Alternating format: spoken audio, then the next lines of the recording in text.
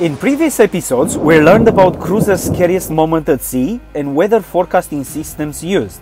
Now it is time to find out cruisers' thoughts on what is crucial for safety at sea. If you enjoy this series, give us the thumbs up, subscribe and turn your notifications on. For me, we always have your life jacket on when you're on deck. I would say big thing is planning your trip to miss bad weather.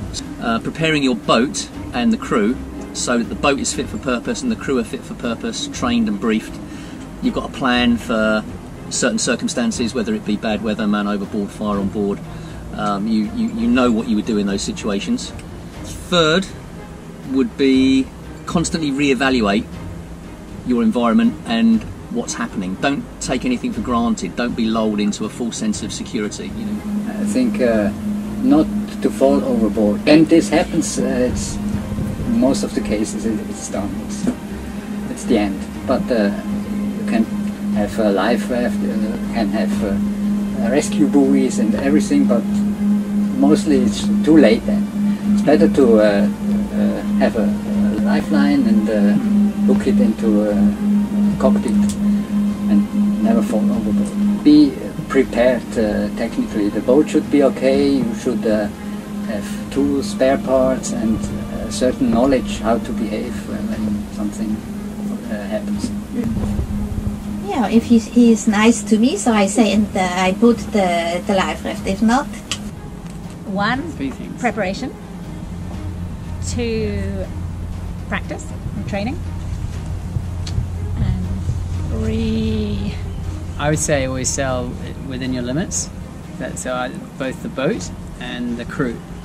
Don't get tired. Don't sail with too much sail. No drinks. No alcohol. Prepare and plan with the weather. So don't go into something that you're not prepared to handle. Are you talking about equipment or just anything? things? So you need the equipment. So what's the most important? A boat that works. Superb and life raft? A boat. The boat is of course the most important. But the boat is in good condition. Yeah, that you trust your boat and that you don't push it. The boat, the weather. Superb. I don't know, I think maybe life raft, so that if your boat catches on fire or something, I would go for the life raft. safety equipment. Yeah, safety equipment. To take care about you, this is important. So all the time you have something to drink, to eat, and that you have all the time your head on what's happened when something happened, what you're doing. And if you have a little problem, you should, and you think about to fix it maybe in 2 hours, it's too late. If you see something, do it now. You should take care about your safety systems, everything, the flare guns, the life raft. This is important.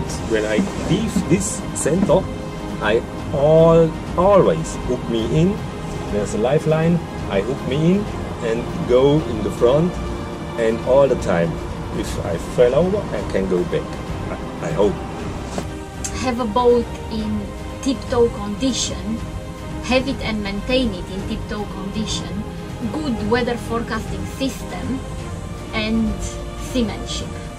In order to have everything working for you, you need to be as prepared as possible. You, the boat, the crew, choosing your battles or the windows for long passages is crucial.